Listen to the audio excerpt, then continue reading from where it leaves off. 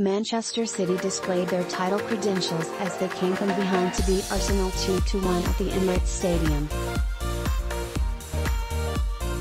Arsenal began the game on the front foot and eventually took the lead just after the half-hour mark when Bukayo Saka guided the ball past Ederson and into the bottom corner. The second half started evenly but City drew level in the 57th minute. Granit Xhaka pulled down Bernardo Silva inside the box and after a VAR check, the visitors were awarded a penalty. Riyad Mahrez stepped up and sent Aaron Ramsdale the wrong way.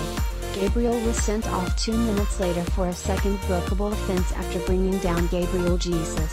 Seconds earlier, Gabriel Martinelli failed to find the back of the net from close range after a mix-up in the City defence led to Nathan Ake clearing the ball off the line. Pep Guardiola's side dominated from that point on and they took the lead in the 3rd minute of injury time when Rodri pounced on Arsenal's inability to clear the ball away. Manchester City go 11 points clear of second-placed Chelsea. Arsenal, meanwhile, remain 4th after the loss. Background reading David Ornstein's January transfer window mailbag women's football in 2021, Barca's dominance, Olympic heartache and they are lesbians, Stacey'Arsenal's 2021, gradual improvement, Aubameyang's misses and the year of Smith RoweManchester City's 2021, title victory, Bernardo brilliance. What a game to start off 2022.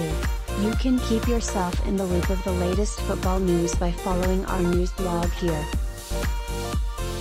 Abdiaziz RashidJanuary 1, 2022 at 10:22 AM ESTGuardiola says Arsenal were the better team. Speaking to BT Sport, Pep Guardiola said, "Congratulations, they were better.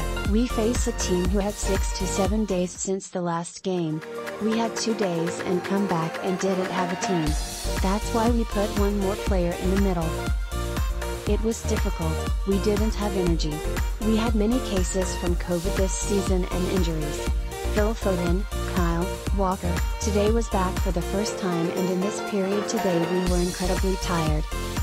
Arsenal were better today but football happens." Abdiaziz RashidJanuary 1, 2022 at 10:12 AM ESTTuivenberg left frustrated. Speaking to BBC, Arsenal assistant Albert Stuivenberg said, "We are very frustrated with the outcome if you play a game like this against one of the best teams in the world. At the end to have 0 points is frustrating because we should have won the game." On the potential penalty in the first half, Stuivenberg said, "I think it is a penalty but I am looking for consistency.